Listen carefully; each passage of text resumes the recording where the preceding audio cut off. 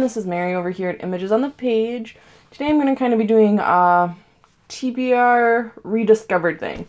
So like many book lovers, I often am buying books all the time and then I get distracted by new books for different books. So then they kind of sit either in my Kindle or on my TBR bookshelf.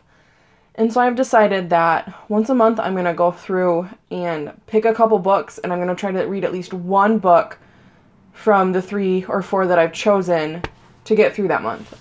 This can kind of help me get through my backlog, rediscover books that I had originally fallen in love with, and maybe also get rid of some books that I'm no longer interested in. My stipulation for this is, for me, I want them to be at least a year old, if not older. It's kind of easier to tell for my Kindle books because I can tell when I purchased them. It's kind of hit or miss for my TBR ones, but I can kind of remember when I bought some of them. So, the first one that is in my choices is The Steel Remains by Richard K. Morgan. It is a sci-fi fantasy novel. It is about an ex-mercenary and a one-time war hero named Ringal Escaith, Gil for short, who has been estranged from his I can't say this word, aristocratic family. And of course there's a prophecy looming over his head about a Dark Lord that'll rise, because there always is. Not that I'm knocking it, it's just, you see that a lot. Doesn't mean I'm not interested in it, and it's not. It's always usually one of my favorite plot lines. So, and his mom reaches out to him and asks him to try to help save a cousin who has been sold into slavery. And so him and 2 other companions decide to go and do this, and on the way they realize it's going to be a lot harder than they anticipated, which, once again, of course it is. And so it's also harder and there's more at stake for him. And of course, Gil and his 2 comrades are all that stand in the face of the looming prophecy and possibly the end of the world.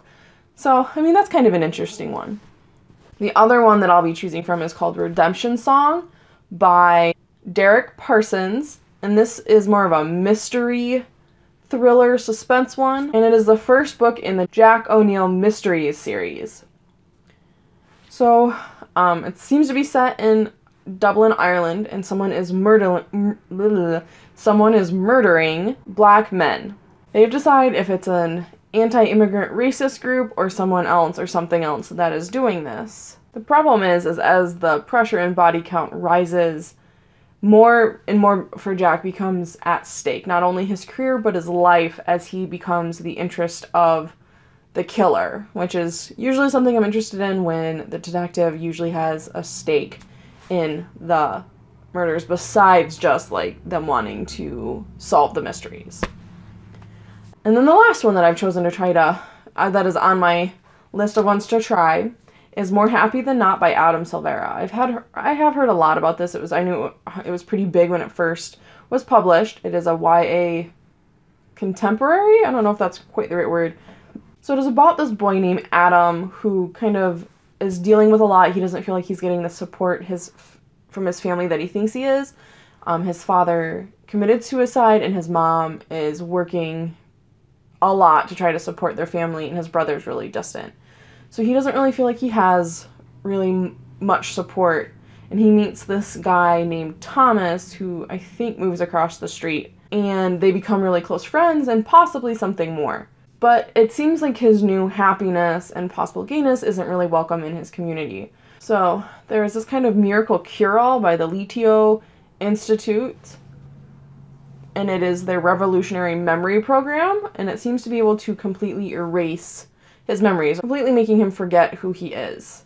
So that's also a kind of interesting one. So if you guys have any opinions on which one I should read, leave comments down below, and let me know if there's anything you've rediscovered on your TBR that has become a favorite of yours, or anything that you're like, I forgot I had this. Well, until the next video, ta-ta for now!